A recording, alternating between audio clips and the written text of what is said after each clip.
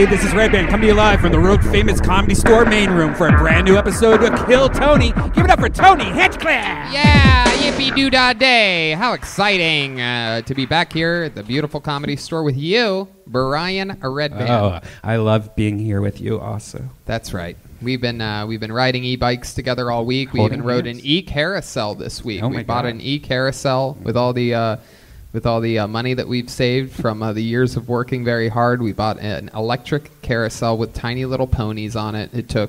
We got to ride it for 10 minutes, and it took 7 days to charge, and very exciting stuff.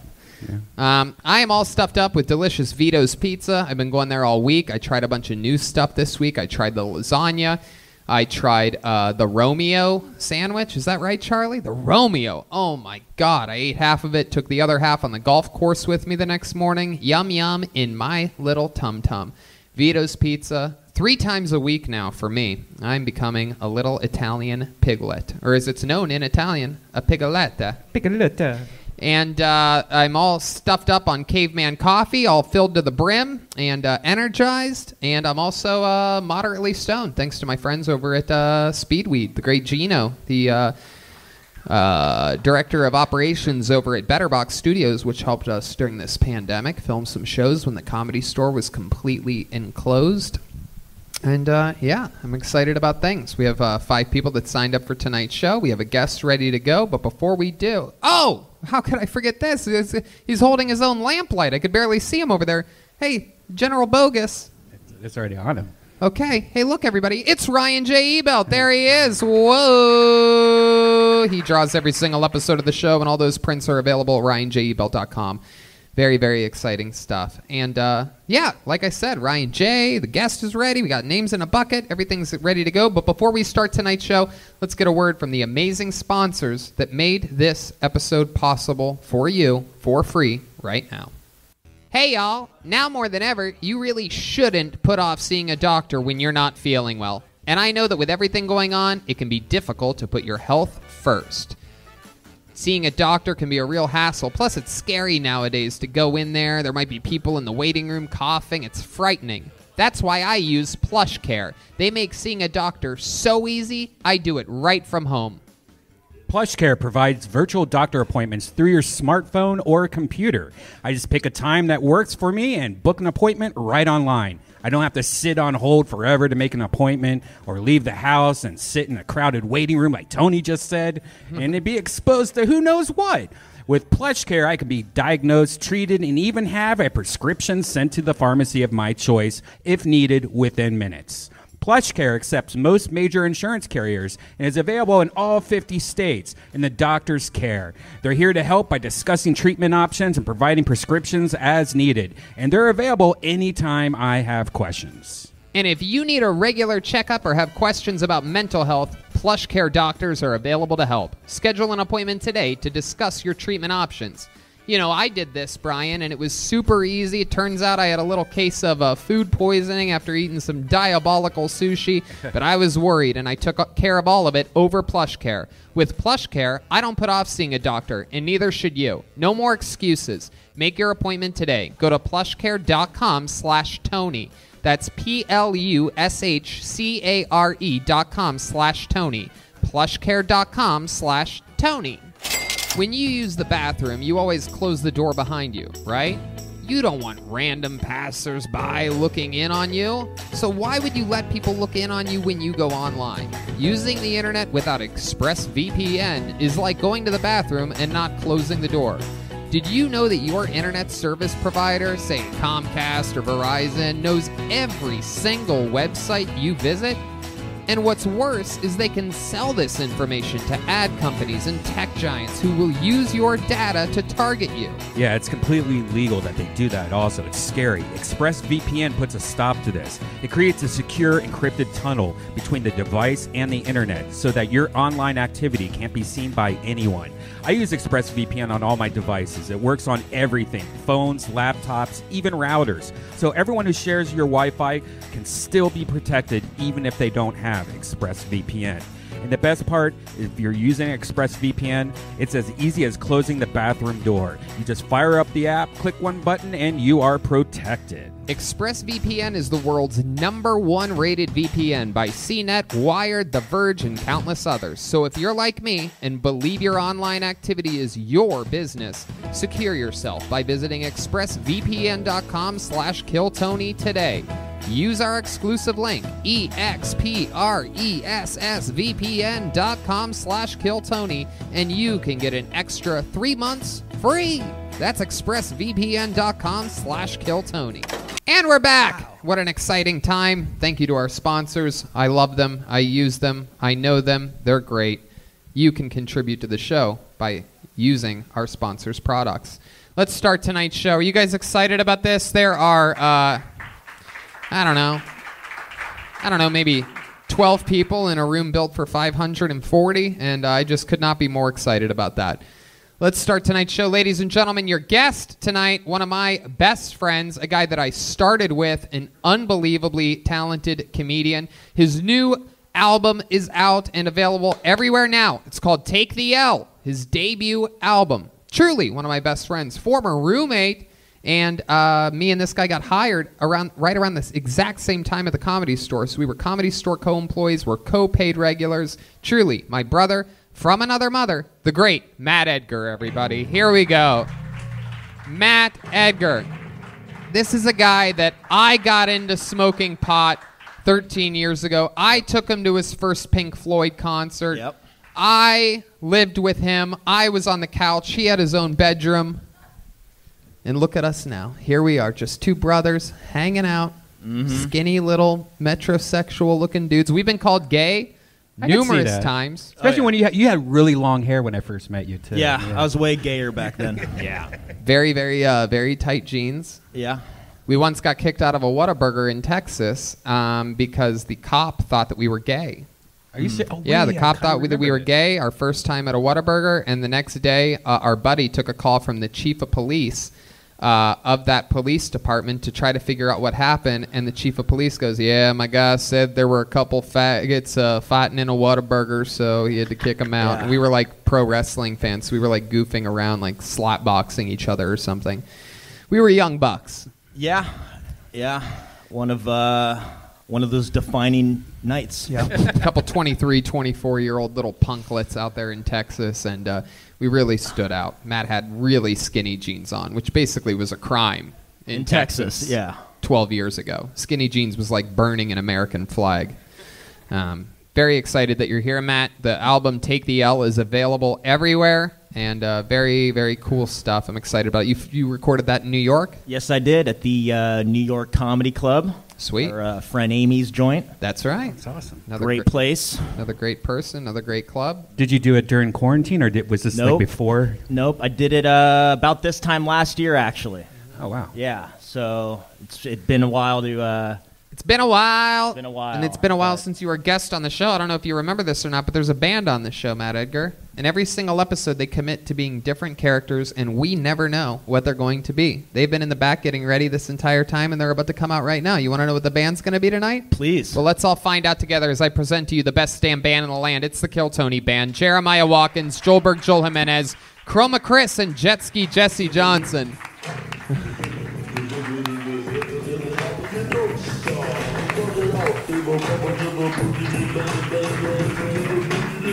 All right. Normally, this is the part where I start to figure out what they are. I don't know what they could possibly be. It appears as though Jeremiah is a homeless version of Khaleesi from Game of Thrones. What the hell? What are you? Oh, wait a second. Are you guys homeless? Yeah. Nope, we're rappers. Now what you hear is not a test. This is a blanket, not a vest. I'm a blanket, Tony. You're a blanket. I'm a blanket. Okay, Jeremiah's a blanket. Here we go. This is very exciting. This is exciting. And what are you, little lady? I'm aluminum foil, and I'm here to save your food. Aluminum foil. I'm writing down your names. Aluminum foil. And then clearly back here we have, what are you, a Christmas present? I'm wrapping paper. Bust out the Bacardi. It's time to party. Wow. I could tell you guys spent at least minutes preparing for these roles tonight. I love it. And then I have no idea what this could possibly be back here. Why don't you give us your name, young boy? I'm freaking Saran Wrap, dude. You can't tell from looking at me? You don't have a rap or anything like the rest of the cast? I am Rap! Okay. Wow. It's official. As we near episode 500, the band is running out of characters. Do you hear this man's crap? I'm Saran Wrap. How about that? Hey, there he goes. He did it. There you go. All right, so we have a blanket, aluminum foil, wrapping paper, and Saran Wrap, everyone. I'm a blanket. Yeah, we know. We got that part. And we have Matt Edgar with his new album, Take the L, available everywhere. We have Redban, Ryan J. We have Rick Kosick, David Deary, and Lieutenant General Zach Bogus all running around ready to go. So let's start the fucking show. You guys ready for this, huh?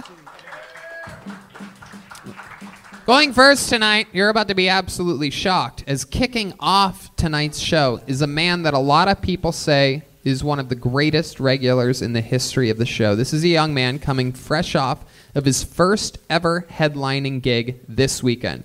This is a man that writes a brand new 60 seconds every week, has his own defined style, brand new jokes. His work ethic has not taken a single break during this entire pandemic, and we're about to get a new minute from him right now as I present to you, ladies and gentlemen, the big red machine, the one, the only, the great, the powerful, the slow walking, William Montgomery, everybody. Here he is. Really nice to be here tonight. Can you imagine being a VJ on MTV, which is sort of for music television, and then being fired because they no longer play music on television? Bad news, my show on BET got canceled because they're going to start airing reruns of the Andy Griffith Show.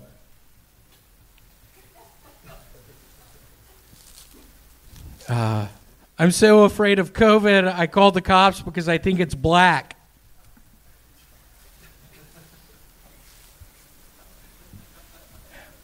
You know the craziest part about Elliott Smith's suicide?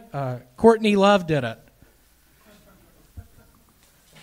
That's a good joke. I don't know how many people get that, but if you get that, that's a hell of a joke. I'm a big baseball fan, and by baseball fan, I mean doing drugs in my parents' carport. Ladies and gentlemen, William Montgomery. All right. Wow. Incredible. I could barely hear you over the sound of the band moving around. Yeah, what the fuck are they doing? In every direction. It is a lot of noise back there, except for you, Blanket. I'm just a little quiet blanket over here. There you are. Absolutely. William, I might have to edit in a new intro. Maybe I made that a little bit too good. A killer minute every week, headlining weekend, and all this. That was a really good set. Then you come in guns a-blazing with an MTV. Everything was like your misdirect today. It was your one awkward hard hitter with no real... it was cool, though. You know, it's a tough position that you're in. Did you get cable this week? I noticed MTV, BET references. What is that? I did. My favorite network is BED. Because he's a blanket. Because he's a blanket, and blankets go on the bed. William, what did you do this week? Had the headlining set in Eureka. So tell us about it. I'm sure the listeners are excited to know. They've been following your growth for years now. Your first headlining set. Tell us the truth about how it went. It was fun. I was able to managed to do 45 minutes. I brought my synthesizer, which I brought on the show before. My synthesizer was malfunctioning. I tried to make it work. It kind of worked. I want to warn y'all, nobody had masks on. I'm pretty sure it was a super spreader event. So whomever is talking after me is fucked. I've already started feeling sick. Now, they changed the microphones between every comedian. Oh, okay. Was this outdoors or indoor show? It was indoors. What? Yeah, it was nothing like L.A. They're more lax in Eureka, I guess. For sure. They're more relaxed everywhere than L.A. Did you hear people coughing or perhaps having symptoms of the coronavirus during the show? Were there people sweating and taking their own temperatures? Yeah, there were a couple of black people who seemed really sick.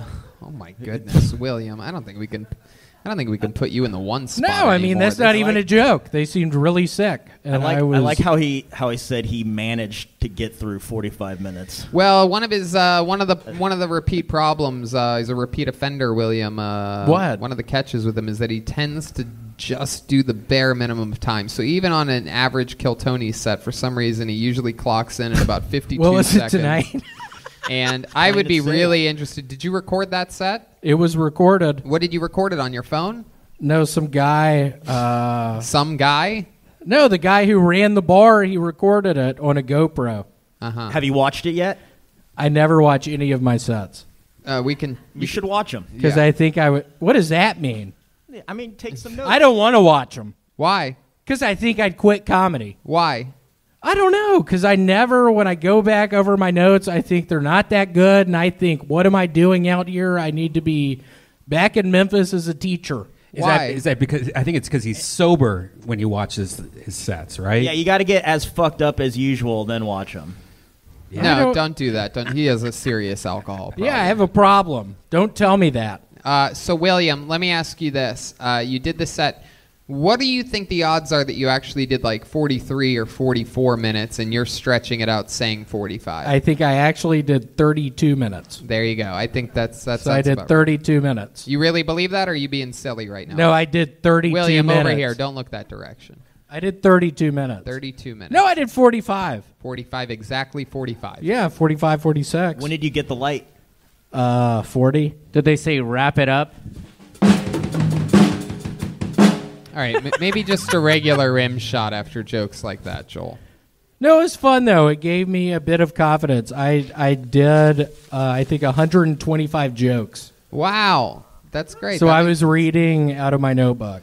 Uh-huh. And who did you take with you to Eureka? Did you go by yourself? Did you take with your Erica? Your girlfriend? My girlfriend. Yeah? We had fun. Did you drive her there? I drove the entire way. I was able to get Adderall. I was able to procure Adderall from a friend. Uh-huh. So I was taking that. I got on 70s Road Trip on Spotify. Smoking cigs, drinking beers. You were drinking beers while driving? Blacking out. What time of the day? What time of the day did you drive there? Starting at 7 in the morning. 7 in the morning, and you took Adderall after that? Oh yeah, I was blacked out by probably 2 in the cow country of California. And then did you guys stay at a hotel in Eureka? We did. We stayed in one in Fort Bragg. Oh wow, what was that like? We went to a hell of a pizza place. Was it called Vito's Pizza on La Cienega? I hate Vito's Pizza, so I wish you wouldn't bring that up. What do you possibly hate about Vito's Pizza, William? It gives me diarrhea. But you eat it every and Monday. And that racist piece of shit who's always here, I really don't like him. Every single Monday you eat the pizza, though. I really don't like that guy, and I'm looking at him through the lights right now. I can see. He sees me. I'm looking right at Charlie. He's laughing Charlie, at you are racist as a motherfucker. He's laughing at you saying that. Well, I'm glad he is. Normally, I would be defensive of him and defensive of Vito's Pizza, but the last time you called sponsor racist, we ended up selling a lot of their products and got a bonus from them. I bought cool. a new e-bike. I saw a bunch of that money. Thank you. Well, yeah, no, you're not. You don't get to see the money. I saw a bunch of that money. Thanks. Yeah, in no way would you ever get a touch of any of that money. Yeah, I get it. It's an honor and a privilege. Yeah, I get it. For you to be here. It is. I appreciate it. Yeah. I got a bunch of weed. I got a bunch of mushrooms from people in Eureka. Uh-huh. Did you have some Kill Tony fans come out and support you? There were. I think that's all it was. Right. No they shit. They sold it out. How that's else all it could was. people possibly know who William Montgomery is? Yeah, no shit. No shit. Can you say that? We're on the same team. Yeah. It was fun. Yeah. How come you never bring your girlfriend here to Kill Tony with you to the Comedy Store? I think it's because David Lucas talks a bunch of shit about her. Oh, shit. Your own brother in cursive of the Hit Death Well, Squad my black podcast. brother. Brothers in cursive. My black brother. No, we know he's black. He's a real womanizer. So who's the girl that you brought, the hot blonde chick that you've been hanging out with all night? Perfect. Erica will see this in 3 weeks. Erica, that is a lie. I came here by myself. I don't know why you say that. Fucking Redban. Why do you do that? I had a hell of a week with Erica. We drove in the car. Drove for, to the I don't pod. know, 12 hours. Did you guys have sex this weekend? Good question. Blanket. We have sex every day. Hey, did you wrap it up? All right. I just want to. I was gonna do it on the second one, but I'm gonna let the rappers know that you guys have used that exact joke 3 times, and we started. Yeah, the but show. was it used with a condom? I don't think so, Tony. I don't think so. All right. I don't think I was. I don't think it was. All right. Well, ladies and gentlemen, another very interesting. Oh, how could I possibly forget? I almost cut this interview short. Speaking of shorts, Did I get some more? we got another package this week. And Open I it do up. believe it is going to be shorts. Yeah, unwrap that. Wow. Should we give it to the blonde chick or you? It's very exciting. Redban, stop. Oh, you want to read the note? Okay, I'll read the note. Kill Tony Crew. Heard William needed some shorts. Wow, look at that. Did we get that on video? Yeah. That was incredible. Did you get that on camera? Oh, yeah. They got it. Heard William needed some shorts. I figured I'd take this opportunity to ask for a shout out for my business. I sell streetwear and vintage at Feener's Freshest. Feeners Freshest on Instagram. Huge fan of the show. Love y'all. Keep killing it. Edward. Appreciate it. Thanks And- for the 2XL, Edward. And he let us know that he also does a shoe and hat restoration. So for the -3 people that want to get their shoes and hats restored right now during the pandemic, make sure you check out Feener's Freshest. Thanks, Feener. Thanks, Feener. Okay, you going to go try those on so we could get a little show in a little bit? Yeah. Ladies and gentlemen, there he goes. William Montgomery, everybody. Yeah.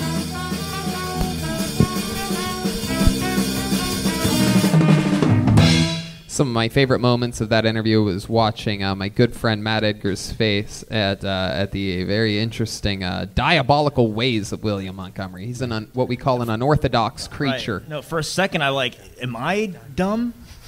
Am I not? Wow, the blonde girl and William are fighting right now. Okay, Redban. Jesus. Pull the name out of the bucket. Your first comedian of the people in the bucket being pulled out tonight that we're going to see goes by the name of Nikki Fuchs. Nikki Fuchs. Here we go. 60 seconds uninterrupted by Nikki Fuchs. Hey. Hi. So my dad is a Vietnam War veteran with PTSD. And totally blanking on this joke right now. Oh my God. You make me so nervous, Tony. Anyways, so the PTSD dad story, how's that supposed to go? Fuck. Oh my God. I can't believe this is happening right now. I hate my life. What should I do? Yeah, breathe. Okay, so I'm Nikki, and this haircut is called the Peter Pan Sexual. In case you wanted it. Yeah, I don't know. This haircut's fucking gay. That's what I found out most of the time. It's so fucking gay that, guess what? Bisexual people can have this haircut too, you know? Fuck, I really ruined this. Totally did, yeah. Okay, that's exactly a minute. Nikki Fuchs.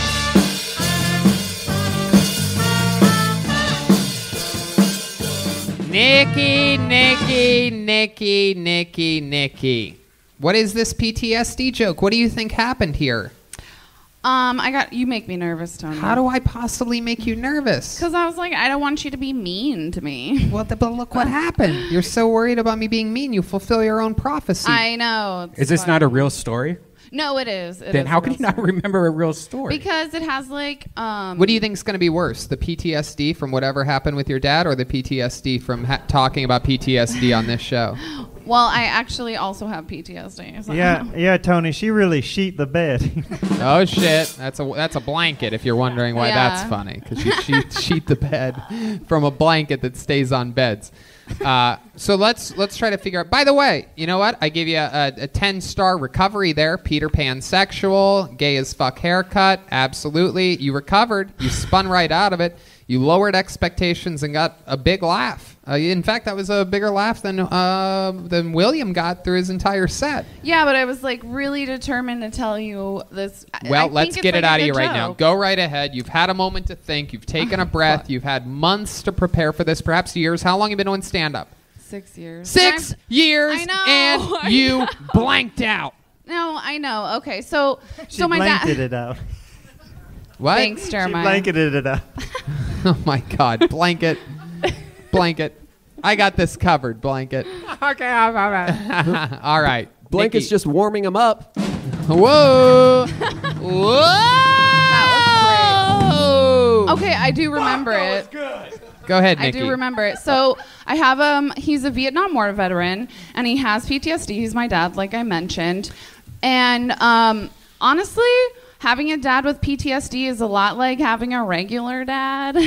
I know that sounds crazy, but like back in the day, we didn't know that shit was PTSD, so we just called him fucking weird, you know? We were just like, Dad, stop being fucking weird. Stop talking about those dead people, you know? And the deal was, when we would go to bed at night, this was like the deal with the family. If you woke up in the middle of the night, don't go downstairs and go pee, or Dad might choke you out. That was like the deal.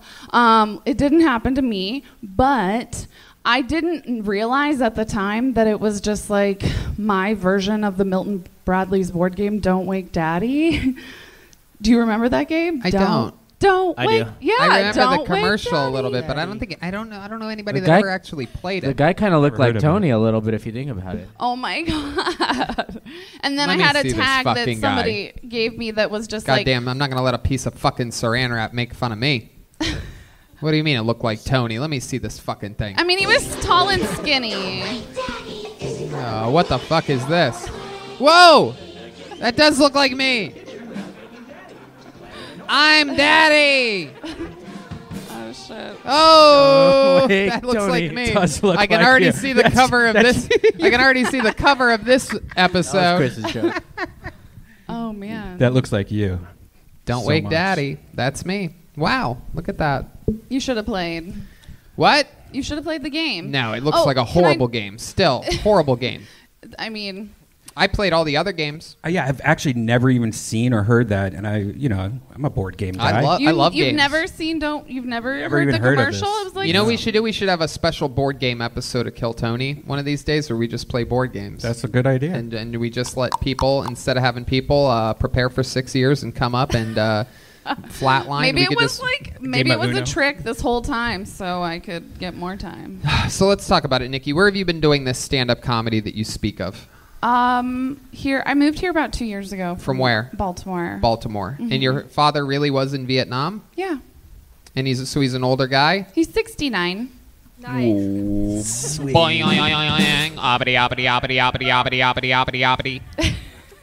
Okay, so he's 69 years old. Is he still with your mother? No, my mom's dead. Whoa! Yeah. Did he choke her? That also makes me hard when I find out that a mom's dead. No, I'm kidding. How did she die? So she actually died of a drug overdose. Wow, what kind of drugs? She mixed Valium with a cat tranquilizer, phenobarbital, if you've ever heard. Meow. Wow. Yeah. Cat tranquilizer. She put that pussy to sleep. You know what I'm saying? Hello. Oh, that's a good one. But she was a veterinarian, so it made sense. It made sense. Wait, what made sense? She was a veterinarian. She must have done a lot, though. That must not Wait, have she been- was in Vietnam too? No, she was only 34 when she died. So. she Oh was my very young. goodness. How old were you when that happened? 11. Wow. So do you think you have Boy, more oy, oy. PTSD from your Vietnam vet father or PTSD from your mom dying at Both. 11? Both. Equal. So I you- found her dead, so like Oh, I definitely have fuck. PTSD from that. Did Oh you put a blanket over her face? Oh my God. Don't mind him. He's a No, blanket. I like making jokes about We dead don't like moms. going on dead people. Did she have that dap, that dead ass pussy? Oh my God. That's actually pretty good. Was she too. like? Was she freshly dead, or was she like Yeah. blue or something? Yeah. Yeah, she died on Valentine's Day, and she didn't feel well, so we like went off for like a whole like our regular thing we were gonna do for Valentine's Day, and we came back, and me and my brother were like, "Mom, we have presents, like let's," Oh, and we God. went up there, and she was like in her bed, yeah. Jesus Yeah. fucking Christ. Yeah, so man. don't be fucking mean to me, bitch. No, I mean, what can I? Yeah, I mean that actually means that I should be meaner, right? At Well, I least guess she was you in the want bed. It means that you can handle it. You've been numbed by the pains of God roasting you. Yeah, first, that's a great way to put it. I know. All right. Hey, you two kind of look alike too. It's true. I also have been called Peter Pansexual. Oh, you have? No. But you know what? It's very interesting. 6 years. How do you make money? I'm I'm an engineer now.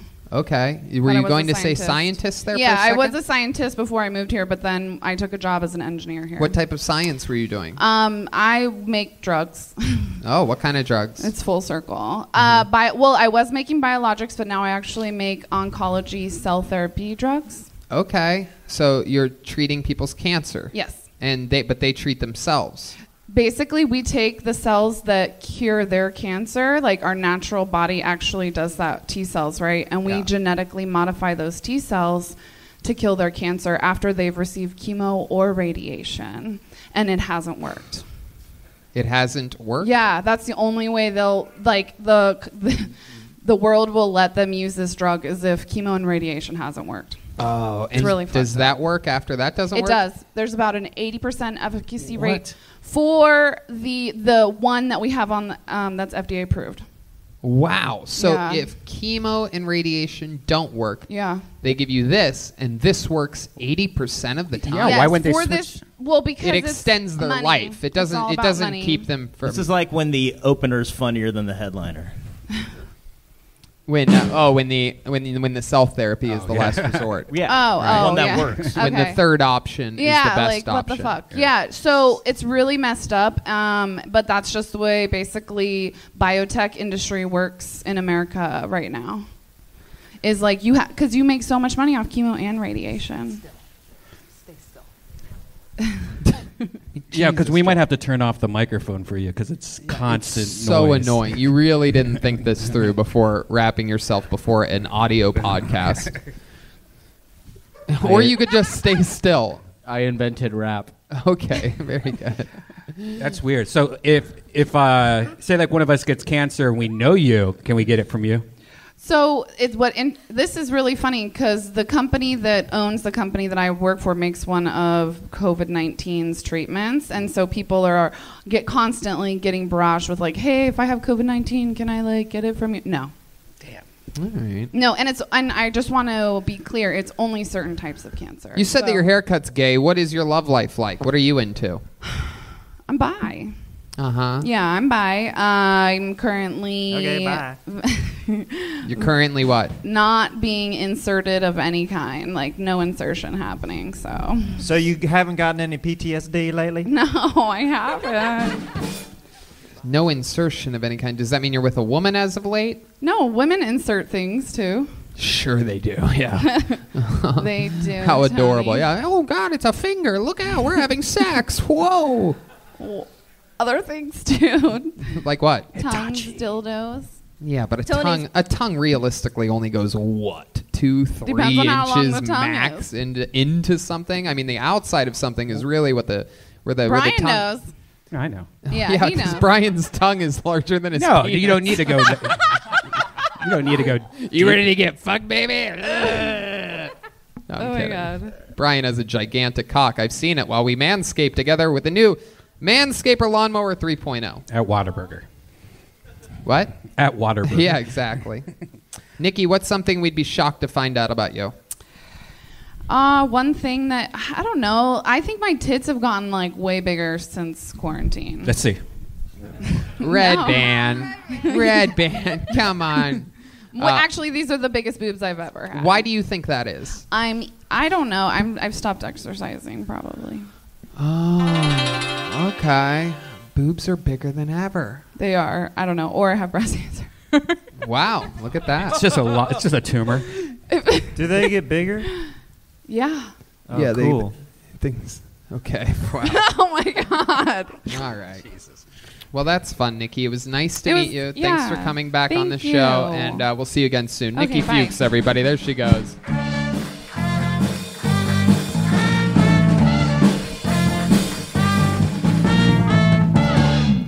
All right, look at this. Another young lady, ladies and gentlemen. Your next comedian goes by the name of Sarah Ross. Here comes Sarah Ross.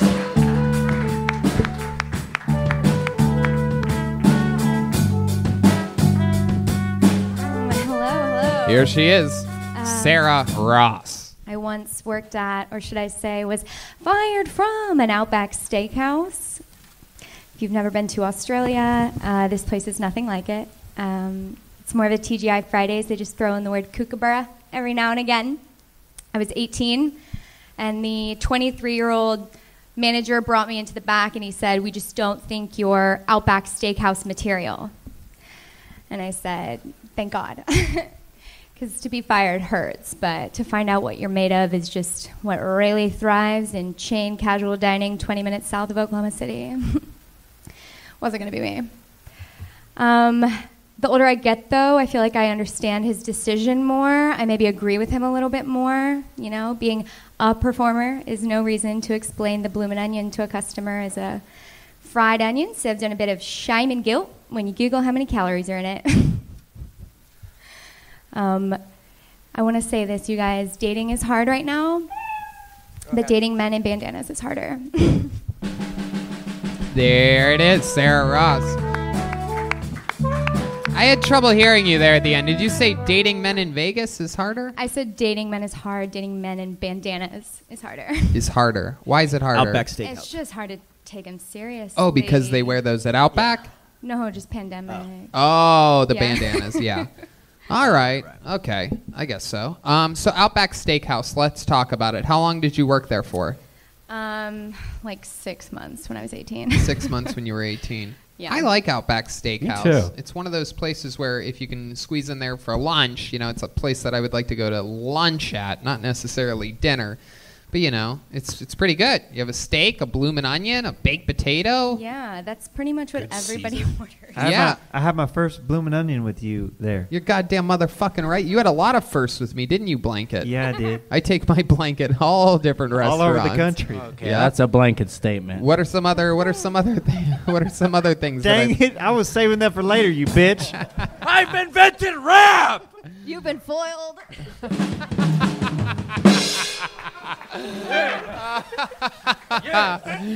There she is. All right. So, Sarah, 6 months, and then you got fired. Yeah. What other jobs have you had other than that? I feel like I had a lot of weird jobs, like in high school and college. I was a lifeguard at a water park in PCB. PCB is? Panama City Beach, Okay. Florida. Wow. Okay. Just the redneck Riviera. I grew up in Houston, and when I moved back there for school, I worked at NRG Stadium, which is like the football stadium. Uh-huh. Worked in the suites. That's the home Just of like the Houston Cougars? Texans. Cougars is the college football. Yeah. You worked for the Houston Texans at their stadium? I mean, I worked for Aramark, but yeah, I did. It was fun. I mean, I was in nursing school at the time, so I didn't have to go in all that often just when they had football games or Houston Rodeo. I got to work the Super Bowl, though, when they did it in Houston. Very that cool. was pretty fun. And what do you do now? I'm a travel nurse. Okay. Yeah. How long you been doing stand-up for? I started stand-up in September of last year. I live in New York City, so I did it once in Austin. And Where at in Austin? The Velveeta Room. Okay. And I enjoyed it. It was a really good time. It was like the classic case of like your very first time up goes incredibly well. Uh-huh. Moved to New York. I did it in New York like September through March. And then I've been off this whole time. So since the pandemic, I mean, I was in New York. I was working on the front lines for like March through June, and then I was in Texas, and then I was in Florida, and now I'm here. And I'm not working with any COVID patients anymore, thank God. Right. You look like a pretty Drew Barrymore. Thank you. You know? I have a joke that I call myself Drew Barrymore if she were on the management track at a Home Goods. Wait, if she ran a what? If she were on the management track at a Home Goods. Okay. All right. So you moved from New York to L.A.? So I'm just on a contract right now. So since the pandemic, I've just been doing travel nursing. So it's like... So you're taking care of a patient right now? My contract in LA is I don't see patients. I'm working in interventional radiology, which is all like imaging and like planned, scheduled procedures where they like get a COVID test before they come Everything see us. in LA is about image. There you go. Absolutely. Yeah. She works in imaging. Yeah, no, I got it. Thank you. I invented rap. Thank you. You did? Sarah. What year? Saran Wrap, giving us a little bit of insight on what's on his mind right now. Sarah, did you leave a boyfriend back in New York when you came out here? I was like kind of dating somebody a little bit before the pandemic, and it was like a situation of we were like, okay, we have not been dating that long, and we have no idea when it's going to be till we see each other again. So, kind of fizzled. But no, I didn't have anything serious. You didn't see him during the pandemic at all? No, no, not during the pandemic, because I was like on the front lines. Like, as nobody wanted to see me at that time, I was like shut away from people for months and months. Wow, an American hero on the front lines Thank of the you. coronavirus. So brave. There it is. Absolutely. Did you get COVID? Did you end up getting it? Nope. I haven't had my antibodies tested, but I haven't had COVID. I mean, I've been tested so many times I can't even tell you, but it's never come back positive yet. So Very cool. How about hobbies or fun facts about you? Anything fun that we'd be surprised to find out about Sarah Ross? I don't know. Maybe my mom's British, so I grew up in like a British family. No. Which I can literally hear Joel when he grabs the mic. I can literally hear his thoughts. No, I was going to say I could hear him thinking. Yeah. You should try wrapping some foil around your head, my friend. Block that shit out. Oh my God, Joel, what were you gonna say? Now I want to know. It's always more interesting to find out what you didn't say than what you. No, did I did say. say. I said hello. She said her mom's British. I said hello. Why? Because her mom's British, you idiot. All right. Okay. Back to you. I invented rap in '79. Oh my God. So your mom's British. What else? Hello. I know I'm feeling like rather boring right now. You feel like you're what? I just feel rather boring right now, and I don't have like something incredible. How about sports? You know, any special skills or talents? Well, you know, this hopefully one day will turn into it. This is like I'm rather new at the stand-up aspect of comedy. I've like mainly was doing like UCB like sketch and improv stuff. So that's like I mean, I have family in New York, but that's like kind of what made me decide to move up there. I like moved up there with a couple of friends from Austin who were like also trying to get into comedy and do. In the city, you moved in the city of New York City. Yes, into Manhattan. Okay, Yes. very cool. Yeah. Well, Sarah, it was nice to meet you. Anything else for Sarah, guys? Anything? Any thoughts? Any advice, Matt Edgar, for Any little advice? Sarah Ross This here? These 12 people, I feel like I came up here to dead silence. Well, there's not like a crowd, but it's okay.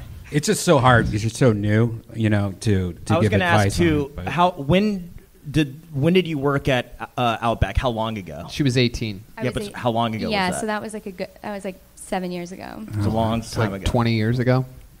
Just kidding. 7 years ago. Do you think you're going to move back to New York or go back to Austin? No, New York is the plan. Yeah, like New York's my home base. I've just been traveling because of Why? that. Why New York over Los Angeles? I Or must Austin. know. Because my family's up there. Like my dad's side of the family lives in You New like York your now. family a lot. They make you Yeah, feel and good.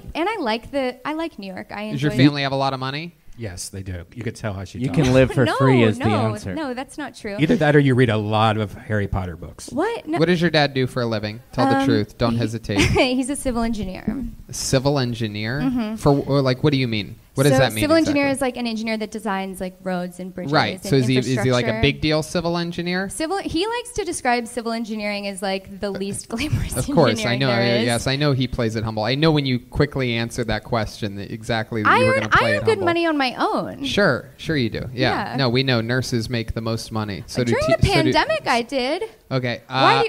How about your mom? How does your mom do? What does your mom do for a living? My mom's been in sales all my life, like in waste primarily. So she does. So she sells shit. She she sets up recycling like for large companies. Oh, very cool. Yeah. All right. Well, I don't know. There's something fishy here. How about that? How about your grandpa? Do you have a wildly successful grandpa?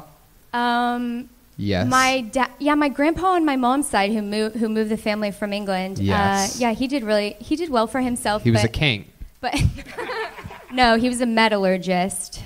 A metallurgist? Yeah, it's like, the study of metal, the chemistry of metal. So he worked for Cameron Iron Works.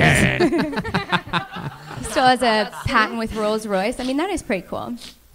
There you go. All right, Sarah. Well, so much fun. Nice to meet you. Oh, yes, Blanket. Go right ahead. Cover this for us. Okay. What I will say is that a couple times I think it was hard for people to understand you because you were talking so fast. You were trying to rush through your punchlines, and if you really stick the landing, then it's way more comfortable. Yeah, and you just have a quiet vibe to you.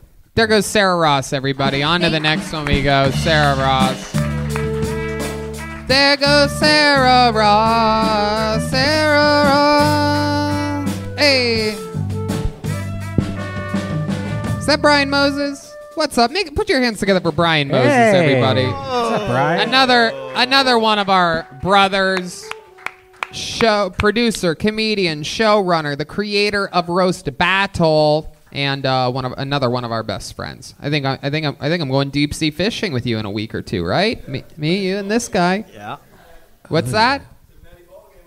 That's right. We're going deep sea fishing. Got to make sure one of those fish don't pull you in there, you little firecracker, you. I'm on a diet. Speaking of on a diet, speaking of deep sea fishing, your next comedian, a regular on the show, an absolute monster, one of my favorite top young rising comedians in the world. It's the great, the powerful, David Lucas. Here he is. Yeah. It's only rape if she says stop 4 times. Because everybody knows if she says it 3 times, she really don't mean it. Because she's like, stop, stop, stop. That means keep going. The 4th time is when you should stop. I personally think that the news should only come on once a week. Nobody needs to hear that bullshit every day. Like CNN should come on once on a Wednesday, like during the middle of the week. We don't need to hear the same old bullshit every day about Trump and Biden. My girlfriend made me go to the homeless shelter to volunteer with her to cook. And when I get down there, I thought we was about to cook some bullshit, but I get down there and we cooking steak, shrimp, and ribs. And I'm like, I'm about to get in line for this fucking food. Like, why do these niggas need to eat this? Why should they be full on steak? Give these motherfuckers a ham sandwich and keep it pushing. You should not be homeless and get full on steak and shrimp. Give them a peanut butter and jelly and a bag of chips. Absolutely couldn't agree with you more, David Lucas. I mean, seriously, steak and shrimp. Why not just stay homeless? That's what we work overtime for. They encouraging niggas. Redban and I love eating steak and shrimp. And you know how we're able to do it, Redban? How's that? Because of the amazing work from our incredible sponsors. And let's check in and get a little bit more from them right now. Hiring can be challenging, but ZipRecruiter makes it fast and easy. One CEO, Allie, needed to hire for a multifaceted role at his wallpaper company, Walls Need Love. He was looking for someone who was the right fit for his team and culture, but his search was slow going. So he turned to ZipRecruiter. ZipRecruiter's powerful matching technology identifies the right people for your job and actively invites them to apply, which is why you should try ZipRecruiter for free at ZipRecruiter.com/KillTony. That's how Allie found Savannah Ray. Allie said Savannah's skills and experience were a great match for the role. Plus, she applied within a few days after he posted the job. Through ZipRecruiter, Allie has hired everyone from head of marketing to his sales director to lead graphic designer. But Allie's not the only employer who loves ZipRecruiter. That's right. A lot of them do. 4 out of 5 employers who post on ZipRecruiter get a quality candidate within the first day. See for yourself how ZipRecruiter makes hiring faster and easier. Try it for free. That's right, free at ZipRecruiter.com/KillTony. That's ZipRecruiter.com/KILLTONY. ZipRecruiter.com/KillTony. And we're back here with the great David Lucas. We're talking steak and shrimp. He's serving up homeless people. So, did you really do that? Yeah, I went to. Well, it happened before. Right, it's a soup kitchen. Yeah. But I went down there to cook, and they had all this good shit. I'm like, damn, I thought I was about to come here and make some sandwiches. I didn't know we was grilling and sauteing. Well, that's probably old steak and shrimp also. Yeah, but still, though. It's mafia meat. That's motivation for these to keep on striving for the bottom. Yeah. There you go. There's the first N-word from shit, David my Lucas. Damn. Is he not allowed to say it? Well, we're working on it. Turns out a lot of... I thought that was the funniest part of the joke. Was the N-word? Well, not the N-word, but what he just said following it. It was a good inflection. Fuck. You know what I'm saying? Oh, shit. Anyway. Yeah, I'm trying not to say the N-word in my jokes because we getting demonetized and shit. So that's a good thing to probably just to do for your own self because, you catch yourself saying it like I know it takes word. a lot of work. It took me a very long time to teach myself to stop saying it in public. And especially to my mom. Used to always. Right. Yeah. I'd be like, Mrs. Redban, you crazy. Like that. But instead of that last part, I would say the N-word. Yeah. So what else, David? What else in life is going on this week? I worked a shift. I worked 2 shifts this week. Here at the Comedy Store. As the door guy, yeah. Back at the door. Yeah, man. They work the shit out of us right now. God damn, we got to put tables up. This is it. Take tables down.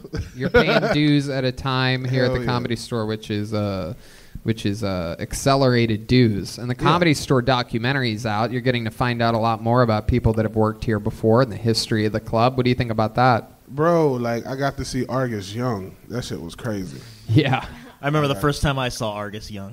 Yeah. He wasn't even the Duke of Abercorn yet. He was the commissioner of Abercorn. And what I'm learning is I thought Richard Pryor was like the first big person to be here, but it looks like it was JJ from Good Walker. Times. Yeah. Oh, yeah. Without a doubt. Oh, damn, man. This documentary teaching me something. Oh, yeah. Richard Pryor just popped up 40 minutes into last night's episode. The club's crazy when you don't start covering Richard Pryor until an hour and 40 minutes into your history. Bruh, that... Shout out to Freddie Prinze. Learned a lot about Freddie Prinze. He was 19 out here killing shit. Robin Himself. Williams. And then, right. Matt Edgar. Well, he shot new the album, arrows. Take the L, available everywhere. He shot the arrows at John Travolta.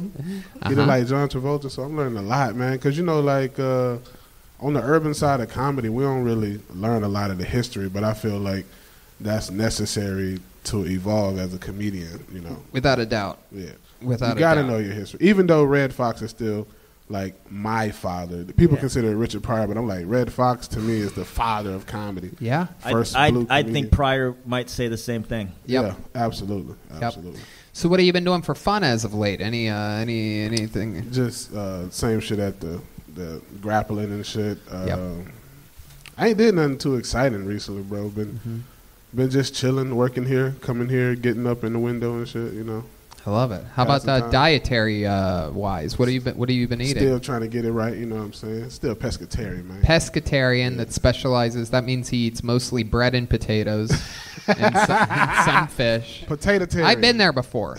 I was a vegan for 4 or 5 years. A hardcore vegetarian. I still ate fish. It was a pescatarian, but I didn't eat dairy. We know you love fake meat. Well, I actually love real meat in my butthole. That's only, though, when dildos are not available, because dildos are my number one choice, and then meat, and then fake meat. I've shoved so many Beyond patties in my asshole, it's incredible. The weird thing is that if you shove Beyond meat into your butt, you poop it out of your mouth. Redban's getting hungry. Right. No, Redban's getting irritated. You remember, Redban's like the same shit every week. Booty holes and dildos. You should have seen how unhealthy he was, though, when he was doing that. It's true, because I wasn't drinking enough water. That's why I brought this up, is because vegetarians overcompensate, and so do pescatarians. They overcompensate for the lack of protein and energy that they're getting from their food by eating bread and starch and fucking carbohydrates. Right. Would you agree with that? Right, yeah. You eat a lot of bread? every now and then, Tony. Not necessarily. Because let me see, my breakfast is normally like an acai bowl or a bowl of Greek yogurt with granola and strawberries. I let a guy eat my acai bowl the other day. I'm like, hey, give me that back. That's my butthole. That's what we call bed and breakfast. That's right. I say the hardest part is like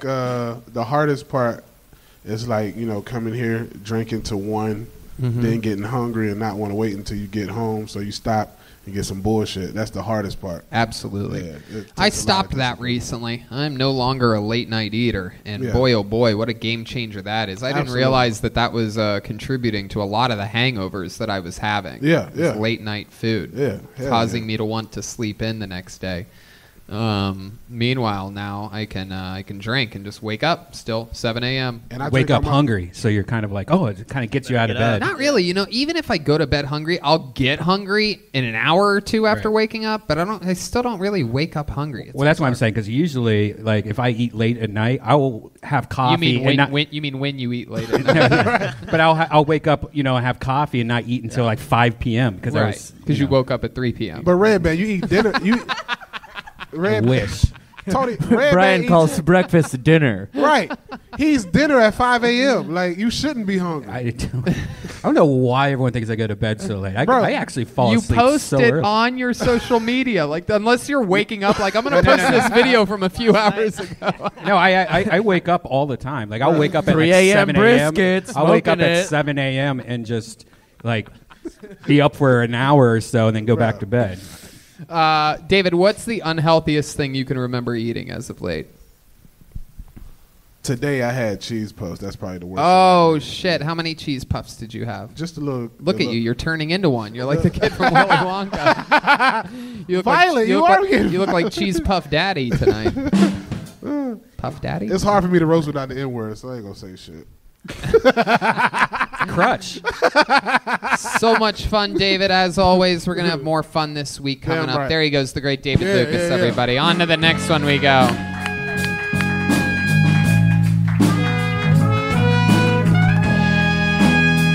Hey. I know what song that was. That was nice. That sounded nice. All right, your next comedian goes by the name of Joel Malams, everybody. Here he comes. This will be interesting. I know it. Another one bites the dust. Oh.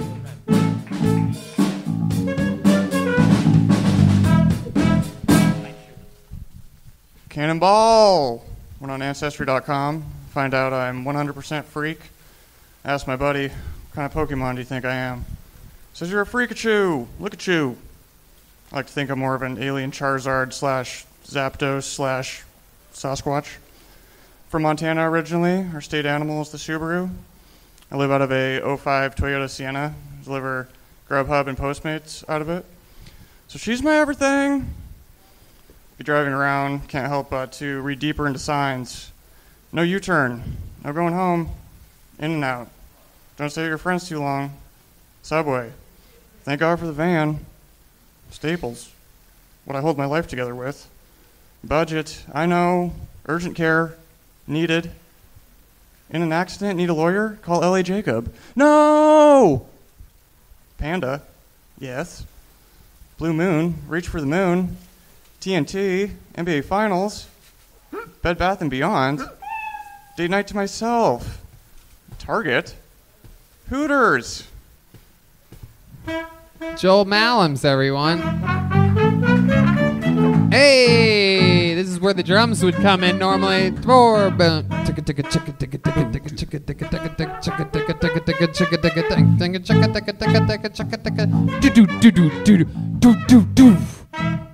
would be it. That would have been normally. All right. There's no drummer here. Hey, Tony, I've seen this guy before. Oh, you have? He's been on the show before. Where have you seen him before? Freebasing. Freebasing. Oh, that's right. You're foil. That's right. Joel Malams, you have a very interesting, unorthodox, really everything. I mean, performance style, look, writing, delivery, everything. You look like me if I was drowning in COVID. It is an interesting look. Joel, let's talk about it. Tell us about your life. How old are you? Just turned 29 2 days ago. 29 2 days ago. Where are you from? Whitefish, Montana, originally. Whitefish. Wow. All right. Delicious. Go ahead. How long have you been in L.A.? A little over 2 years now. What have you been doing here? Right now, delivering food. Oh my and goodness! just living out of the van. Living in a van, and you're delivering food in the van that you live in. Yeah, Grubhub mostly. Driving around Long Beach. Okay, Grubhub in a van, mostly Long Beach. Have you been on the show before?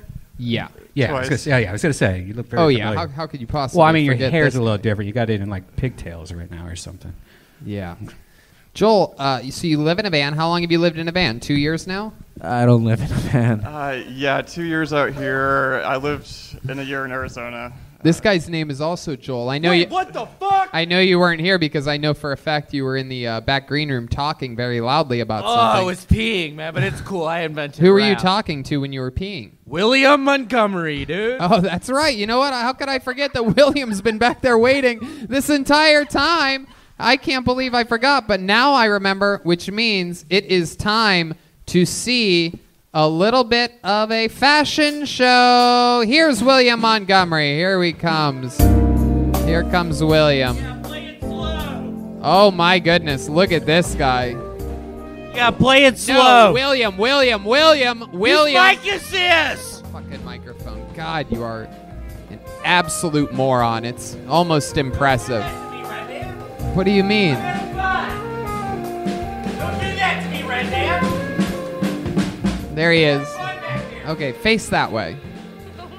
There it is for all of you that are into I'd like to thank Michael Martinez for these XL shorts. I am in a new remake of this is for all you ladies. I need to lose some weight, but I don't know how I'm going to be able to do it. This is for all you ladies that are into a man that looks like your uncle that still owns a waterbed after all these years. You do, yep. You still sleep in a waterbed. When it breaks, you repair it. Wow, the angry drunk kind of version of William's back. It's very exciting. Someone definitely only did 38 minutes this weekend in Eureka. Wow. This is a guy clearly just bought his first El Camino. What's David doing in here? Get him out. No, he's here. He's Thank you, David. I think this look is called Trainwreck. yeah. This is You're a welcome. very face the camera, William. Look right into the camera and tell them how you feel about things. What's up? I just started believing in Jesus He Christ. believes in Jesus Christ. Can we see what that looks like? Yeah, look to William. Look directly. Can you get a little bit closer there, Zach? Can you zoom in? Right there is perfect. And then a little bit lower. Get a little bit of that belly. All right. Hey, what's up? My name's William Montgomery. I work at the Six Flags. William, do some jumping jacks for the people at home. Do some jumping jacks. Come on, do 5 jumping jacks. How many of you want to see him do jumping jacks? Everybody does. This camera angle looks great, William. Come on, give the people at home what they want. Come on, William. Uh-oh. Uh-oh. Someone's dancing. Whoa. Oh, shit. Keep looking down that camera, William. You have to trust me. Take direction. Oh, my goodness. What a stud. Wow. Look at that. You might be wondering, is that a a man pregnant with octuplets? Yeah. Okay, there goes William Montgomery, everybody. Really impressive. For those of you that like Adult Swim and things like that, you must love the wonkiness that just happened here. Joel, what's something that we would be shocked to know about you? I did methamphetamine when I was 17 years old. Shocking. My God. Joel, it's not you. You're Saran Wrap tonight, Joel, and you already did that once, Joel. So we're sticking with Joel Malams here, which we built tension for with that last question. No matter what he said, it would have been funny. But instead, I'm going to ask it again, and it won't be funny this time because now he's had too much time to think about it. So that tension that was built will not be there this time. You don't have to say whatever you're going to say right now because I just queued up that I'm going to ask him again. So you could move away from that, Mike. Yep, very good. Here we go. Joel Malams, what is something that we would be shocked to find out about you? Right now I'm working on a lot of artwork lately, and I'm making stickers. See, actually, it worked perfectly. You rebuilt that tension just like I thought you would. Just like I thought you would. There you go. I'll say this story. A few years ago when I was driving back home, I was living in Arizona at the time, so I was going back home to Montana, and it was like 3 in the morning, and it's like 30 degrees out, and I hit this deer that somebody had already hit, and I just ran straight over it, and I had massive speed wobbles. I was drifting all over the road, and I made it to the next town. I'm like, I'm getting a pizza right now because I'm still alive, and there was literally blood all over the back of the car, and I go into the car wash the next morning, and the people, there's this guy next to me just looking at me like, are you okay? I'm like, he thought you killed somebody. I'm okay. The deer blood was all over the back of the car, but you hit it with the front, huh? Yeah, it was already dead, and I just drove straight over it, and it literally just like shot blood like all over the back of the car and on the top. Was there any blood on the inside of the car? Maybe in the back seat? No. No? Was it really a deer? Yeah, it was some. It just, I couldn't see it coming. It just, like 2 seconds, it came into the headlights, and there was no swerving or anything. So it was probably best that I just ran over it. Yeah, it's definitely always best that you run over. Do you think, in retrospect, do you think you could have avoided it, or was it just I don't think so. I think it was one of those things people say, like, don't swerve for a deer because you might go off the road, and maybe that was one of those situations where it was really better to just hold on to the wheel and hit it again. Okay. Yeah. What are your parents like? They are very Catholic. Yeah.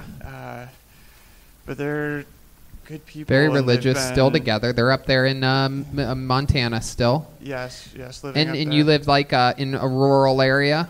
Whitefish is not certainly not a very... about 10,000, 15,000 people there. Oh, very cool. There's like 3 stoplights. Did you do a lot of outdoor stuff growing up there? Yes, played a lot of basketball, played golf. Yeah. That's really what I did. You still play golf? I see you're wearing a ping hat. You're an interesting. You're either I could tell by your look. You would. I get the vibe that you'd actually be really good at it. Am I correct? Because you seem like you wouldn't be good at it, and those are the people that are always great at it. Am I right? You have a natural. You keep the left arm straight. You follow through. Everything good over there? Am I correct? You learned when you were young, right? Yeah, I started when I was a freshman in high school. Okay. So that's really what got me into it, was playing then. Do you ever get to play still? I don't, just because I'm really trying to save money right now. Oh. And I don't have my clubs with me. Oh, okay. I'm going to Trump tomorrow at 11 a.m. You have an extra $300? You want to play? I'm just kidding. I know you don't, Joel. I would love to. Well, Tony, why don't you take them? No chance. No, we have. We're going for Richie's birthday, and it's not 300. It's like 250. Anyway, so wow. How about your love life, Joel? You ever get a girl into your Grubhub van? Your house? I have had a few girls in the van. Ooh, look at that. One in the ping, 2 in the sting. What? I hear you. It's so funny. Okay, go ahead. No, I love that. I love that the band can literally say anything this episode, and they get drr, drr, drr, and then I say something, and I get you put your foot on the all the way left cymbal. Can you do that one more time? And I said, not with mine, you don't.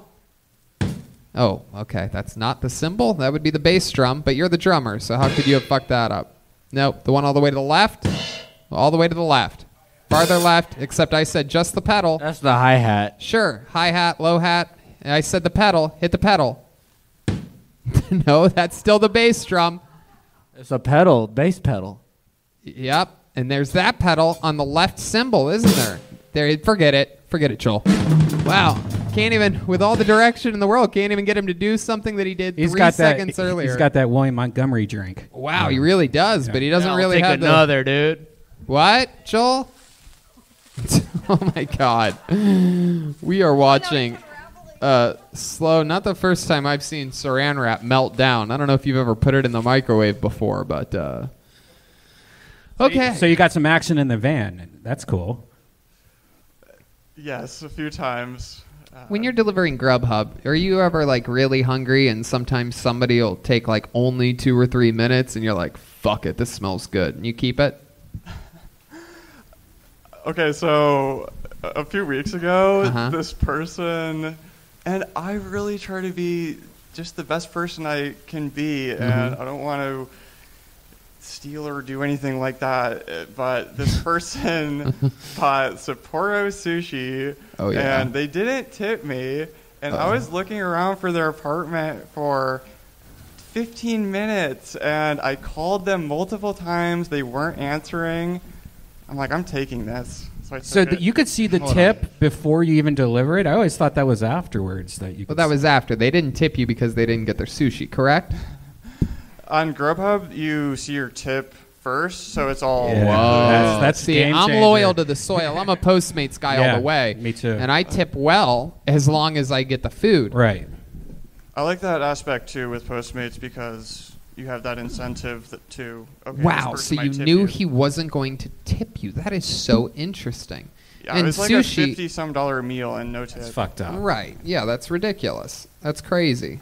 I say if everything's horrible and the guy was a moron and didn't follow any of the directions that he was clearly given and really did the worst job he possibly could do at his very simple job, I still, throw him something. But it's only if they don't deliver the food at all. I've done every single one. What? I was like, this one, there's something about it. Right. You know what the worst shit is lately? So they do that porch where they drop it off on the porch, which is fine, but they always put it right in front of my door, and my door opens out. So I'll have drinks and shit like that, and so I have to go around the whole entire house from the back door just to get my fucking You ever food take out. your e-bike around the house to do that? Yeah. Chroma said you take the e-bike. All right, Joel. Man, you are so interesting and I don't even know how to describe it. He's like a Nicolas Cage character. Yeah, you seem like a real character. You're 29? How long you been doing stand-up for? Just the 2 prior times here. That's it? Wow. You only perform on Kill Tony? Yes. Yeah, well, but you got to keep writing and trying things and taking chances and write everything down and get it going because you have such an interesting everything. Everything about you is interesting. It's very compelling. So keep writing and doing it and find some open mics and do those and stay healthy and safe during this wild time. Was it you that I saw that had the one wheel? Or are you riding a one wheel? No. Okay. No. One that wheel. What wasn't did me. you see? Somebody out front. One of the people here. Was it you? Unicycle? Oh, it's you. Oh, okay. Oh, Yeah, okay. there you go. Okay, wow. There you go. All right. Joel, thank you so much. There goes Joel Mallams, everyone. Hey!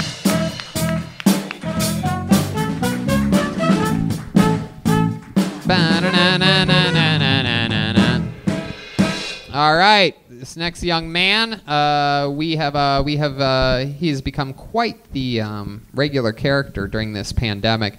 He has incredible jokes, and then we found out about his incredible, passionate relationship with a Latina woman, and we've been following up on it. It's been a few weeks since we've seen him, and he's back here. Unbelievable joke writer and teller. Here he is, a new minute from Ryan Joseph.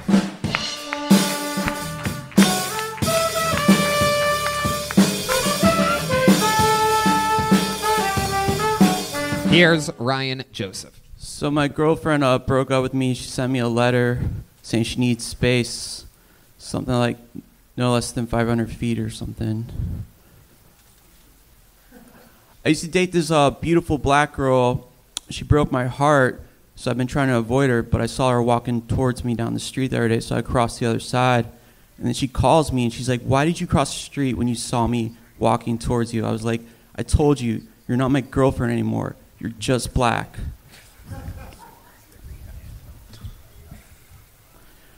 Although I'm white, I know what it's like to be a minority. I went to a predominantly Hispanic and black school, and it's a horrible feeling just walking around knowing that you're like better than everyone. I don't like going on the apps because they always say they're looking for their partner in crime, and then when you hang out with them, all they want to do is just call the cops. I'm naturally left-handed, but my dad Said life would be easier if I learned to use my right, but I still couldn't get him off. Ryan Joseph. Step back from that ledge, 'cause you are my friend. Ryan Joseph is back. Welcome back, Ryan. How are you? Thanks, man. I'm doing all right. How are you? Good. Fun jokes. Thanks Good to for see having you me. again. Yeah. Ryan is a very persistent, hungry comedian. He loves his spots here on Keltone. He takes advantage of it. Writes new short jokes, memorizes all of them, remembers them when he gets pulled out of the bucket, and executes them right down the barrel. Remind us again how long you've been doing stand-up comedy. Almost 2 years. 2 years only. Damn. Yeah. And already has had multiple great Can appearances I ask on the show. how old you are? 36. So I have this theory that people that start a little bit later kind of get there's in a way there's like a head start. Yeah. You know what I'm saying? It's more of a mature thing. When we were kids, we had nothing to talk about. Right. And we would be too scared to say like the racial stuff. Indeed. Like that. But And you that's just like stick really to fun. It's really fun nowadays to like say the racial stuff because especially it's very topical. It's taboo. Yeah, Yeah, I it's did a taboo. show the other day at a drive-in show at the Magic Castle, and about 6 or 7 minutes into a set, a young black lady in the audience screamed from her car that I am white privileged, Nice. and I was reminded at how much fun it is to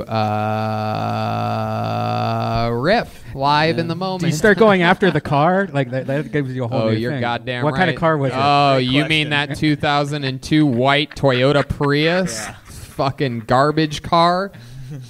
Yeah. And really laid into it. It was so much fun. Did she get more upset and they had to like kick her out or Oh, tow her? it was unbelievable. It was unbelievably great. She got more and more upset. She said, I'm dominating you. You gonna fucking behave yourself? And she's like, that's because you got a microphone. And I'm like, that's right. I have a microphone because you didn't chase your dreams. Just rolls up her window. Starts turning on the windshield wipers. Yeah, nothing helped. Yeah, I went to this ocean mic, and it was kind of like PC, I could tell. So I tried Pacific Coast? Yeah, All right. PC comics on the PC. Thank you, And I could Joel. tell Wow, it look was at like that. pretty, it wasn't my crowd, so I tried to do my most offensive jokes, and one joke did not go well. Yeah, sometimes it's fun to lean into it if you detect it. Yeah, I knew it was good for me just to do it. Can I tell the joke? Could you guys tell me if this is a good joke? Absolutely. It goes, I don't like girls that wear lots of makeup. I like them if they can just talk like they're black. I guess so. Yeah, it's a good joke. Yeah, I don't know. They didn't like it. So let's talk about your actual love life. Let's catch up. How's that been going? Well, you know, man, it sucks. Mm-hmm. What's the new updates on it? We're broken up. Okay. Yeah, we're broken up. It's just been like off and on, fighting and all sorts of shit. But she pulled some shit that, you know, like, because I'm addicted, dude. I've been going to Codependent Anonymous meetings, taking care of myself. Really? No. Okay. But I left my journal over there the other day, dude. Oh my god. The other day. Wow. Well, not the other day, but, you know, like, I don't know, a couple weeks ago, and she fucking read it. She called me. She's like, I'm reading your journal. And I had a list of, like, pros and cons of why I should leave this place. Oh my god. First What? of all, What? Why would you do why do you have a journal? Second of all, why did you Well, take it it was to my her jokes. house? It was Third my- of all, how do you forget that amongst all things? I know. It's like I left my safety deposit box over at this girl's house who I have been fighting with for Wait, months. so you write your jokes in the same journal as you write like your diary. Well, so it's you'll not- have a long thing about like the day and what you went through, and it's like emotional, and then something about black people. Yeah. No, I don't. Brilliant. I don't write like when I write, it's usually like stream of consciousness, and whatever joke pops out, then I'll write it down. But I was told I should write pros and cons of, because I'm like been confused, dude. Because like so, and she did not like what she saw. What were some of the cons that you had written down for her? One was, well, I had written something called like she has a weird P. P? Like P, the letter P. Uh-huh. And I think I was trying to say personality, but she thought I was saying she has a weird pussy. Oh my goodness. And so I had to convince her that her pussy's fine. But it's her personality. Well, right, yeah. Look, babe, it's not your pussy. Yeah. She'd rather be her personality. It's your whole being. It's who you really are as a person. Essence. She's like, you promise? Wow. So she was less offended that it was her personality than her pussy? She knows she doesn't have a great personality. Or pussy. Yeah, right. yeah. The pussy's the only thing that keeps... That was in the pro column. Yeah, for sure. Yeah, there was like, gives great head. That was in the pro. That's sweet. You gotta consider that. That was first. Wow. Hell yeah. And yeah. Absolutely. But no, man, like she lied again about some shit. Like she's just like one of those people that can just look at you in the eye and lie. Right. And totally be okay with it. Yeah. And it freaks me out. She's like a sociopath. But like I didn't find out she was a fucking liar until like I was already into her. So right. Did you get your journal back? Oh yeah. Well, first she's like, I'm gonna throw it in the dumpster unless you come over, because I was like, it's over. You read my jokes. Those are my sacred jokes. And she's like, how you been surviving during this thing, Ryan? How do you make money again? I work from home, working for this liberal university. They make me like create courses on like fucking intrinsic bias and all this bullshit. And yeah, I don't believe in any of it. I don't care. And I make money that way. And yeah, fucking lockdown sucks, dude. I hate it. It needs to open up. I hate it all. I've learned to hate Democrats, liberals. I hate them all. There you go. Very good. I'm sorry. I love that you said it, and not me on this episode. Very good. Where are you from? Originally Florida, but I started stand-up like... Actually, 4 years ago, I did like stand-up at the Comedy Underground. Oh, yeah? And I always wanted to do it again, but I didn't do it every day until I came out here like 2 years ago. Yeah. So, but I went back to Florida to like... And you're pushing as hard as you can. Yeah, even during the pandemic, man. There's been all these like so-called comics wearing their masks and jerking off on Zoom, giving us shit because we've been performing during lockdown. Right. Like death threats, bomb threats, like craziness. Dude. Yeah, people are. People are getting shit shut down. It's annoying. I've been reading about it. Yeah, it's absolutely ridiculous. It's like that's why it's important to vote on November 3rd. They're scared of a virus. They've never seen a virus before. Right, 100%. What would be something like, what's a hobby or something that you do when you're not having arguments with your girlfriend or writing stand-up comedy? Like, what else? One more thing that you're into. You cook? You do anything? I play guitar. I sing horribly. Oh, really? Can you sing us something? Sing us a little song. Just give us one line. I sing horribly, though. Just give us one line. Just sing a song. You know, look right into that camera and sing just a cappella, absolutely any line of any song. If you're watching this, fuck you. I know who you are. You read my journal. Sing it, Ryan. Sing it. That's as good as it gets. Oh, Jesus, Ryan. I thought you said you sang terribly. No. I wanted to hear terrible singing. All right.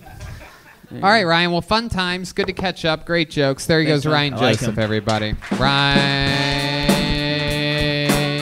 Joseph. He does the jokes and then walks away. All right. One last name in this bucket, and then Michael Lehrer. But before Michael Lehrer, let's get this guy up here. This should be interesting. Ladies and gentlemen, make some noise for Phil Iwinski.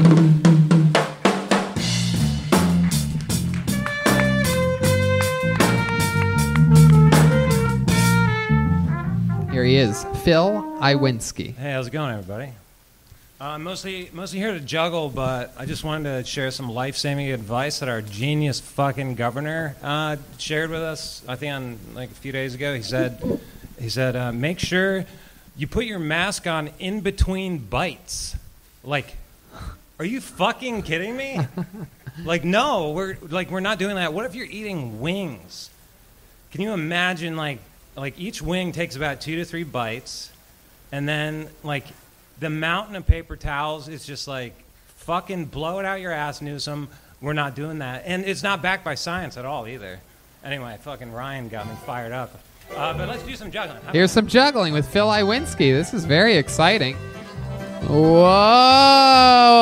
wow. Look at that. Through the legs. Oh, my goodness. That is impressive. Yeah, zoom out there, Lieutenant General Bogus. Look at that. Whoa. Whoa. This is Kill Tony during a pandemic. They said it couldn't be done, but we have a juggler here with glow-in-the-dark bowling pins. Hey, look at this. Absolutely incredible. Wow. My goodness. Wow, that is some incredible juggling, Phil Iwinski. Hey. My goodness, you are. I've never seen most jugglers are ugly guys, and this is a good-looking guy. You're like the Tom Brady of jugglers. Hey, thanks, man. Appreciate that. You're a good-looking guy too. Oh, thank you, Phil. Are we? He's about to juggle your balls, Tony. I think I'm about to have I think I'm about to have a bowling pin in my ass tonight, everybody. Can you juggle on the one wheel? I can. Yeah. Oh, can we see some of that? Yeah. Oh my goodness! Here, let's get some more circus music. Hey, Used to be 600 people in the room, sold out every week. We used to do massive theaters and we were popular. Now this is what it's come to. We're all sitting here watching a guy. Hey, whoa! He's got the bowling pins and a unicycle. We're having fun. Whoa! Wow! Ooh la la! Matt's like, I shouldn't have had that acid before the show, man. That's badass, man. My goodness. It's hard on carpet. Phil, times have changed. Brian just said, that's badass, man. Yeah, well, it's like an e-bike, but pretty just sweet. one wheel. Yeah, those one-wheel things are scary as fuck. Do you go on a lot of group rides? Well, before the pandemic, yeah. It's a uni-cycle. I've broken a rib. I've broken all kinds of bones doing crazy. Because those things go fast. I know there's some of them go faster, like 60 to 80 miles an hour. Oh yeah, Russians are like jailbreaking these things on the highway. 80 mile an hour unicycle? Yes. Wow. Yeah. That's incredible. How fast have you gone on a unicycle, Phil Iwinski? Well, this thing tops out at 30, so I'll cruise at 30 on it. Oh, my God. Where do you do that at? You go to, like, a track or something? No, I mean, I'll just take it to the beach. I'll take it here. Yeah, a lot of e-bikers and those things get together and, like, have these group rides, and they'll just, like, take over, Sunset Boulevard and, like, go around everywhere. Wow. It's pretty awesome. They're so fun, and it's like a penny to the mile as far as energy efficiency goes, so all the hippies will like that shit, right? Wow, a penny to the mile. Look at that. So, Phil, what's your love life like? You're a good-looking guy. You're out there juggling. You're on a unicycle. I mean, I'm drowning in it like usual, but I mean, even during the pandemic, no. It's weird, but I've gone on some hinge dates actually. So I've been talking with this one girl who I like a lot. It's been going well. Yeah, what have you guys been doing? You've been hanging out. You've been watching Netflix together. We went and picked up trash on one of our dates. Believe it or not, it was like the most sappy shit ever. But it was like the world is burning. We're like, all right, let's just like do something. Like we're so helpless in this fucking thing. It's like, so yeah, we picked up trash one date, and then I don't know, movie night. Like I think we went to Bakari for a what? For some shit. Isn't that a place? Bakari on. It's like a beer garden. I don't know. Oh man, I didn't know a juggling unicycle. Never mind. So when you picked up trash, did you get any action after that? Just blanked it. You blanketed out. Yeah. No, we've hooked up. It's been. I mean, but we took it slow. That's the way that you make love, slowly, romantically. The right way, yeah. You look at her in the eyes deeply in the missionary position. Damn right, yeah. Wow, look at that. I don't want to be a third wheel, but I have. So, Phil, tell us how you learned to juggle and unicycle and all that. What ended up happening there? Well, I was homeschooled, so there wasn't a lot to do. I was rollerblading, juggling. Like I wasn't allowed to play video games, so I just got really good at. Is rollerblading the gateway drug to unicycling? Yes, yes, it is. But it was like I was always a show off. Always wanted to be better than everyone at everything. So, right. Juggling. So when I got stomped on in basketball, but the sport of basketball was just too fast for me.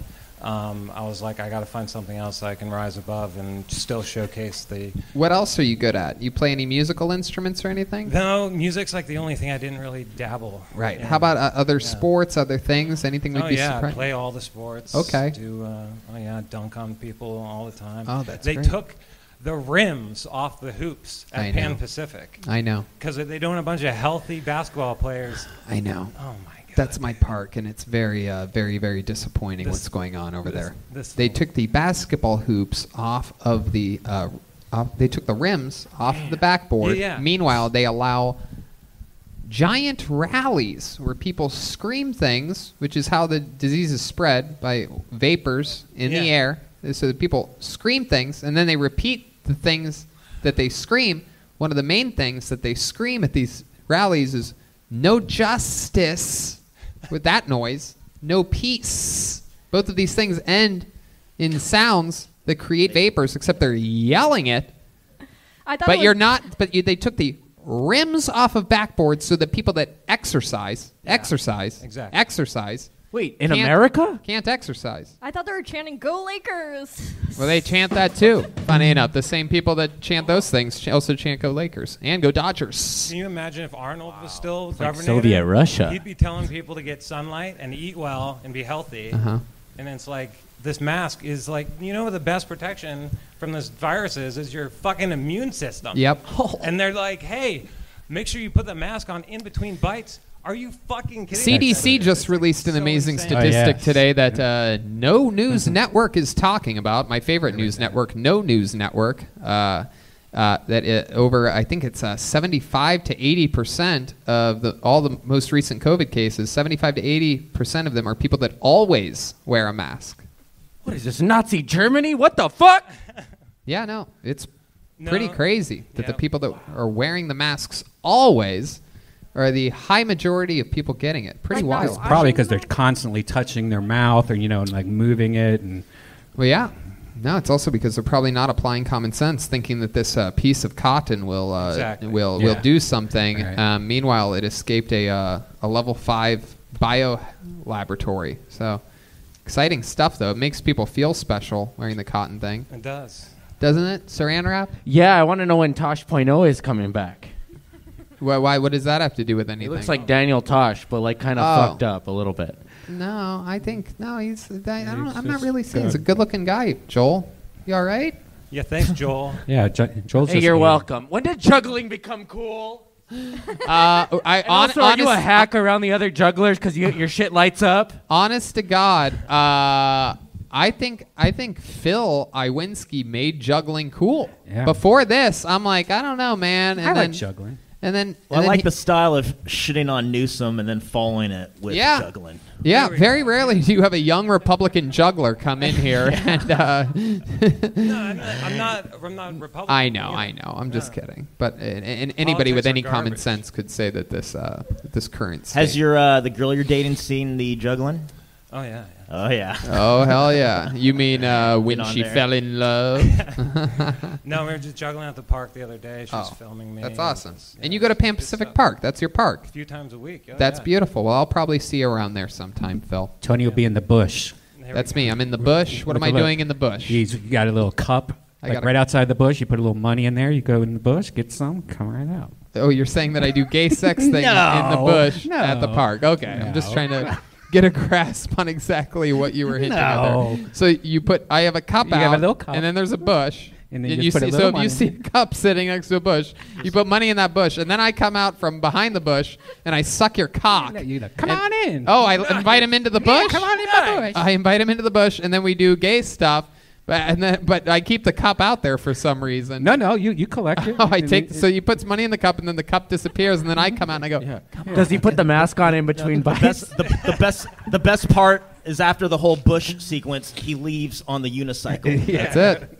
Yeah, that's off it. Into the sunset. Very elaborate hookup, but that's Pan Pacific. Well, Phil, I love your style. Anytime you have another minute that you want to talk about something passionately, I know is this your first time doing stand-up? First time. Yeah. Look at that. Absolute cherry poppin' fun we're having with Phil Iwinski, a juggler, a unicyclist, and any other tricks you ever want to do or talk about, come back anytime, Phil. Hell yeah, I'll juggle knives, fire, whatever. I'll bring it. Yep, knives and fire next time. Even though you dropped 3 bowling pins in 60 seconds, let's raise the stakes. Let's go knives and fire here, everybody. There he goes, Phil Iwinski, everyone. There he goes. All right.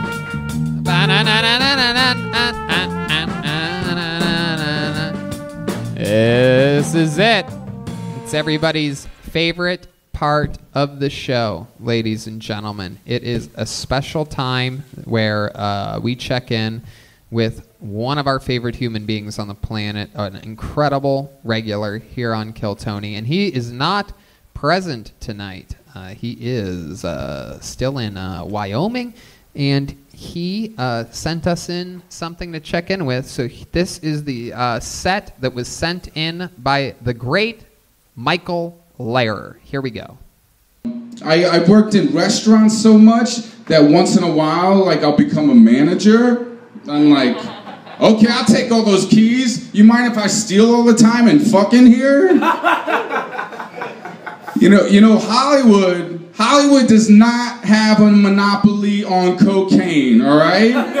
Because I'll tell you this much, Matthew Perry ain't got shit on the general manager at CPK Burbank, all right? Because you cannot talk about Thai chicken pizza all day and not do some fucking cocaine. I grew up in Queens, and I was always White Mike, you know, I was just like that guy in junior high. IS 237, because in New York the schools sound like jails. I was always into rap music, and I feel like my lifelong interest in rap music made me super gluttonous and made me horny as fuck. All right, I just want to put it out there. You know, I'm in an awkward position where, you know, I don't say this to be cute or clever or think this is a real funny joke, but like one of my favorite songs has the N-word in it. It's like, that's like, you know, it's like My Joy Is My Cage on that one. And, you know, if someone asked me like, well, you know, what's the name of your favorite song? I'd be like, oh yeah, it's Bobby Schmurder.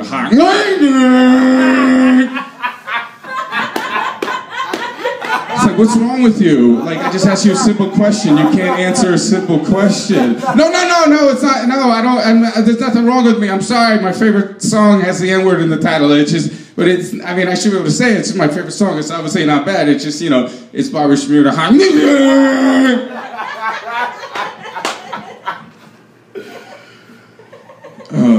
I think 90% of my problems in life are caused by bad breathing. Which sucks, because it means the fucking chiropractors were right, you know? And they fucking are right about most of the shit they say, but they're so condescending. Always asking you what your shits look like. Don't judge me if you study pictures of shit all day to know what they mean. I'm an Armenian birthday party catering waiter in Glendale. The Armenian capital of the world. Armenians are amazing. I love them so much. I never want to work for them again. But at Armenian birthday parties, they're amazing. It's family style. There's the table is covered in the most amazing Mediterranean spread you've ever seen. When it comes to like drinks, there's a bottle of tequila, a bottle of vodka, a bottle of whiskey, Pellegrinos, a pitcher of water, and a pitcher of Coke. So it's like Scarface and Chuck E. Cheese. And between every course, they dance. And there are no wallflowers at an Armenian birthday party. Everybody dances. Everybody, it's amazing. And then they sit down, the band stops, the lights come up, they eat another course of meat, like all that fucking dancing never happened. Thank you, I'm Michael Lehrer.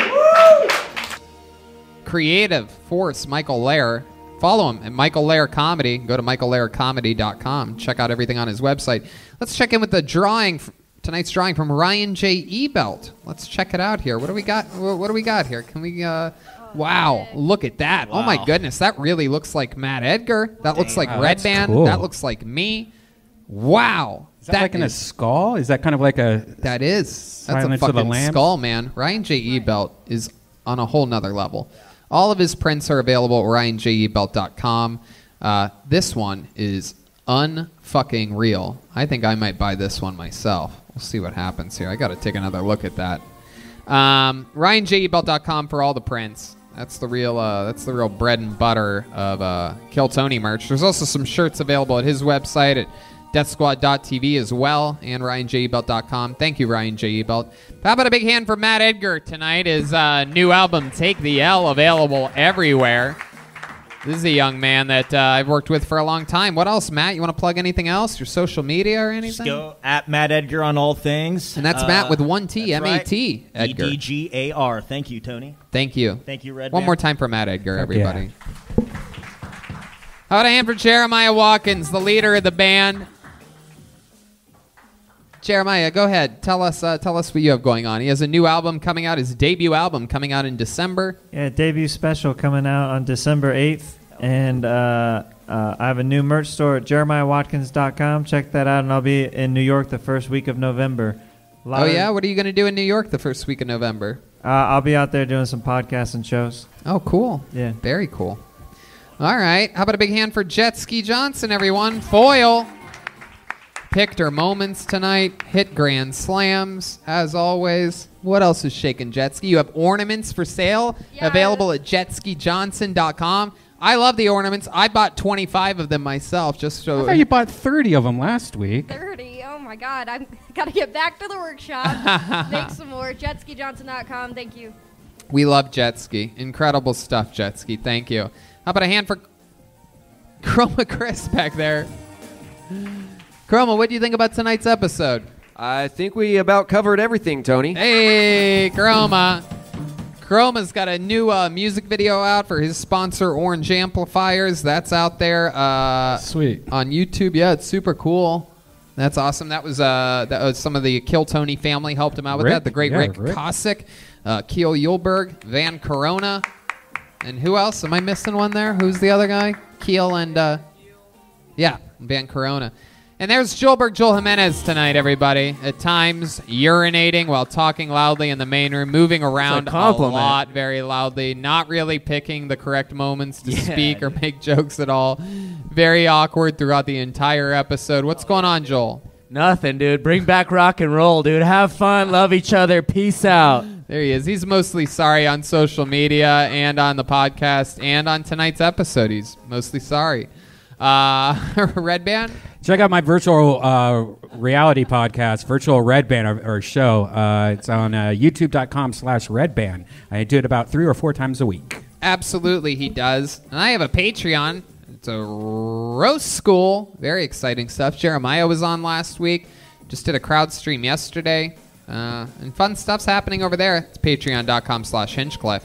And more fun Kill Tony stuff. It's got to get even better soon. I think good news is coming right around the corner as far as perhaps performing in front of a live audience in some capacity. I'm sure it can only get better. So stay tuned for that. Thank you, everybody. Good night.